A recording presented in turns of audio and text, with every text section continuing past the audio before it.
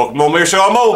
Meares. Seemed like a hugely long off season. Well, I was off the show for a while too. You were off the show. We didn't think you were going to be back. But guess what? We all persevered. We're back with Mo and Meares. We're going to do the fantasy football edition. We're going to start with quarterbacks, and we're going to give our insight on who to pick because you finished last in your league last year, and I finished last in my league. I won last year. I lost. I finished last.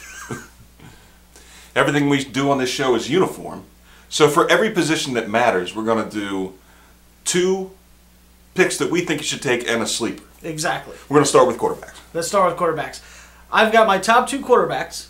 Okay. Number 1 is going to be Peyton Manning. Number 2, Aaron Rodgers. Let me tell you why.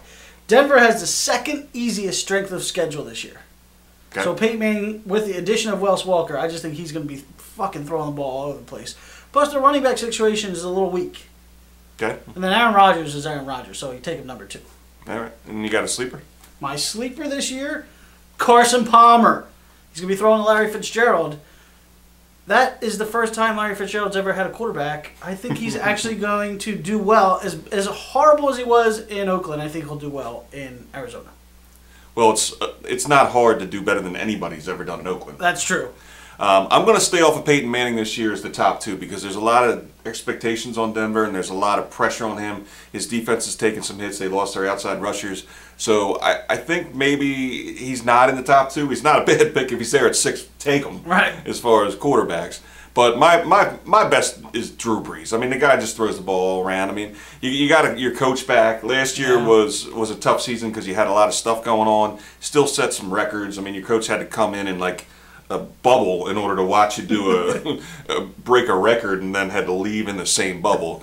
So let's go with him as number 1. Number 2, I can't argue with Aaron Rodgers. He is Aaron Rodgers. I think you'll see in our prediction show, I have huge expectations for Green Bay. And my sleeper pick is Tom Brady because that guy sucks. And nobody's going to want to take him. But I think if you can get him as like the 12th quarterback in the draft, Tom Brady's the fucking way to go. Next big position, wide receiver. You have 2 guys in a sleeper. I have 2 guys in a sleeper. Why don't you go first? The number 1 guy, I think without a doubt, in anybody's eyes, is going to be Calvin Johnson. The dude is a beast. I mean, they nicknamed him Megatron for Christ's sake. Not only that, but we all know that Stafford likes to chuck the ball around. And you added Reggie Bush as an option on offense. So I think that's really going to help Calvin Johnson with his receptions and his touchdowns. My second pick is going to be Dez Bryant. I think this is going to, even though he has off-the-field issues and he beats his mom or whatever, I think he's going to have a real breakout season this year. Tony Romo's going to throw him the ball a lot. Interesting point. Dallas has the easiest strength of schedule for the wide receiver position this year, preseason. Wow, they do that stat? Yeah, I found it and I was like, I'm marking that one down. Sleeper? My sleeper, I'm going with the Arizona connection. Carson Palmer is my quarterback. Now I'm going Michael Floyd as my sleeper because he's the number 2 receiver behind Fitzgerald. Fitzgerald's going to see double coverage all the time, and Michael Floyd is 6'2", 220. I think he has the ability to have a huge season this year. So if you can get Michael Floyd in the late rounds, take him.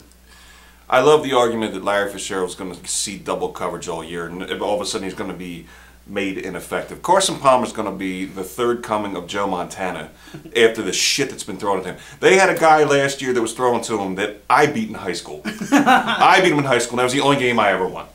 All right, so I'm going with Larry Fitzgerald as one of my top 2 because he's just going to be reborn with a guy with a fucking arm.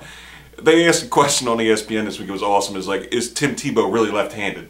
I saw that. That's the question that Larry Fitzgerald should have been asking his quarterbacks for the last 6 fucking years. Since Kurt Warner left at the age of 63, he hasn't had somebody with the ability to move the ball 5 yards past. It's like when I blew my shoulder out and I couldn't throw a baseball to anybody or a football or anything. It was awful. Larry Fitzgerald, I got number 1.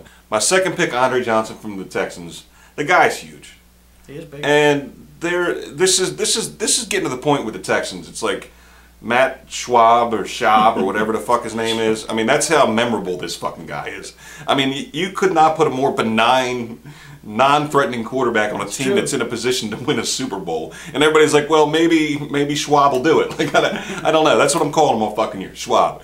But I think they're going to have a big year. My sleeper pick is Megatron because they're going to have 8 guys on him just like he's a transformer walking down the street. That's the only way you're going to cover him. So you're just going to run the ball all day long because it's just going to be a jailbreak. You got to take the 8 guys off the transformer and then go tackle that guy. You're never going to throw it to him on your theory. So they're my picks. The third and final position we're going to do, because we don't care about kickers and defenses, because you end up getting what you get, and everything happens the way it happens. Running back.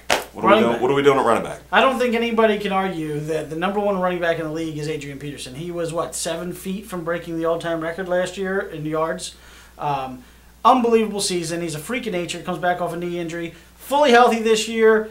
Added Greg Jennings on that offense. That's just another weapon for whatever that quarterback's name is. What's his name again?